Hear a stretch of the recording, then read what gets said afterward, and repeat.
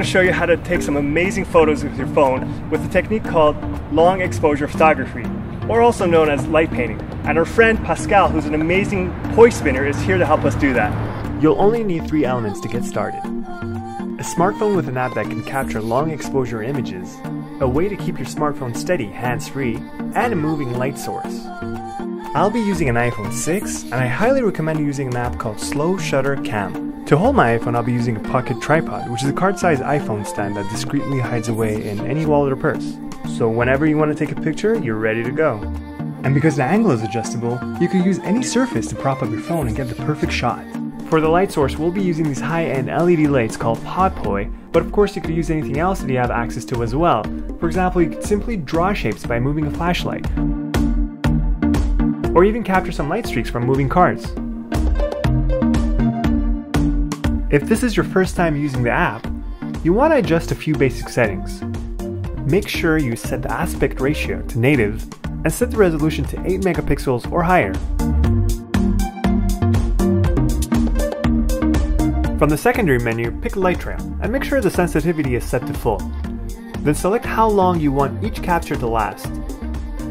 Don't worry about overexposing the image because, unlike traditional cameras, the app in light trail mode only captures changes in light intensity. Now, if the exposure time is too short to capture a complete pattern, you can always make it longer. Careful not to make it too long, since then you'll start seeing overlapping lines. So once you get the timing right, you should start seeing some really nice patterns.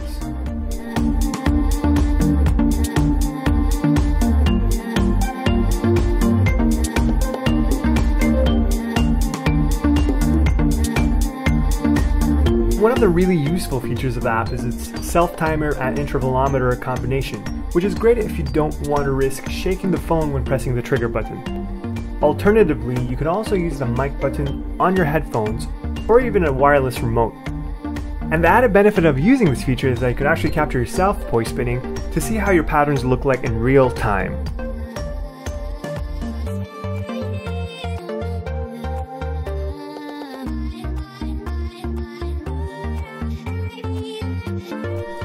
I hope you enjoyed this. Thanks again to our friend Pascal for sharing his talents, and Flowtoys for sending us these awesome Podpois. Be sure to get a pocket tripod because it will come in handy, and don't forget to share this video and subscribe to our channel for more videos like this.